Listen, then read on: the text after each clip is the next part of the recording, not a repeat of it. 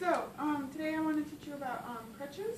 Okay. So, we're going to go over how to measure them, how to measure them onto a patient that's lying on their bed, and then how to use the different points. Okay?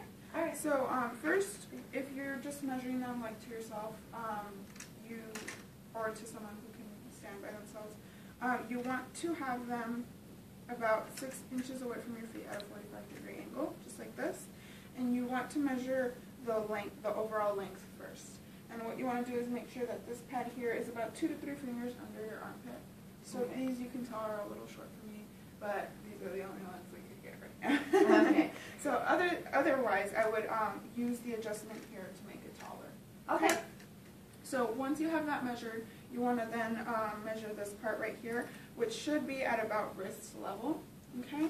So as you can see, they're not perfect, but they're all right for these purposes. If you do need to adjust them, you use these parts right here to slide them up and down. Okay? Alright, and then a lot of crutches will have measurements here, so you can ask the patient how tall they are, and then that'll get you a pretty good idea of where to put it.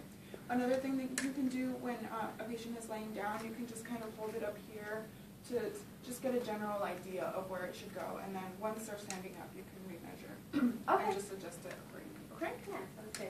So the first gait pattern we're going to go over is 2-point gait.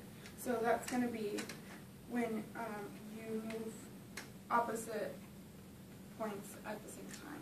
So just like this. Okay? So what I just showed you was 2-point gait. So now 3-point gait is going to be when, for example, if a patient is non-weight bearing. So again, you'd want to make sure that the crutches are 6 inches away at about a 45-degree angle. That's going to be with all gaits, okay? Okay, so the patient can step to the crutches initially, just like this. Once they get pretty skilled at that, they can go through for a longer step, so they can move a little quicker. So that would look something like this. Okay. Okay? So next is going to be a 4-point gait. So this one's going to be a little slower, so you just want to make sure you tell the patient that they're going to be moving a little slower so they don't get impatient. So each point will be moving independently. Okay. Just like that.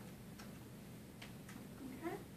And then next is a swing 2 gait, which is going to be where both legs are kind of stuck together, moving at the same time. So it's going to look like this. And then there's also swing through, which again is going through the gait or through the crutches, so a little faster. All right. But that takes like a little more practice, obviously. When you're showing patients how to use them, you always want to make sure they're not leaning onto them. That can be really bad. It can damage some of the nerves that are up in that armpit area. So you always want to tell them that they're kind of squeezing it against their rib cage. It's going to be a little uncomfortable, but it's not going to be